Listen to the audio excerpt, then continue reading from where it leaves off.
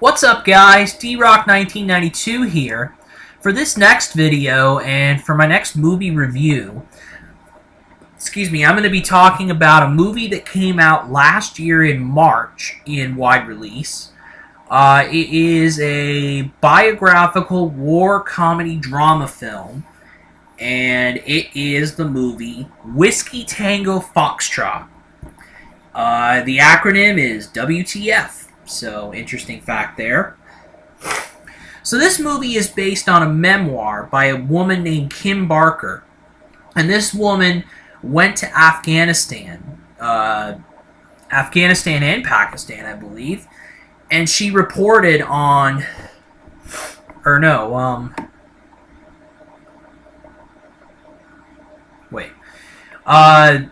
So it's based on a book by Kim Barker, a memoir.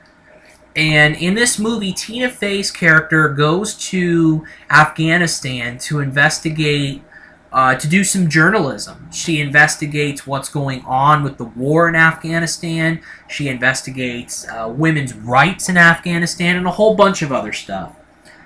So that is essentially what the plot of the movie is. This reporter has to go down there, and she realizes that life isn't what it is in America for her, So, there's that as well.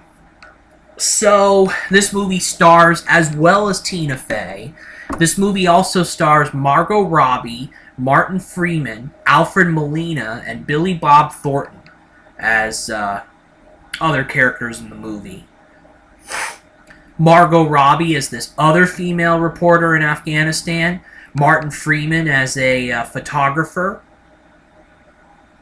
Alfred Molina as a leader, a politician in Afghanistan, I believe. And Billy Bob Thornton as a military official in Afghanistan.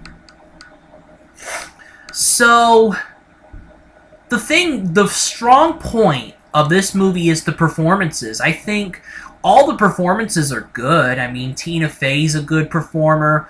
Margot Robbie does a good job. Martin Freeman does a good job. Molina does a good job. And Billy Bob Thornton does a good job. With the two standouts to me being Tina Fey and Billy Bob Thornton. But this movie just wasn't funny enough to me. I mean, like I mentioned, it was a biographical war comedy drama. But it didn't have much comedy in it. And the drama just was underwhelming to me. I mean, pretty much underwhelming. You look at the story and all that. Yeah, this movie does get emotional. It has its emotional moments, but not enough to where I'm invested in the film, in general. So, I mean, yeah, not enough comedy. Not enough emotional resonance after the film to really sink in,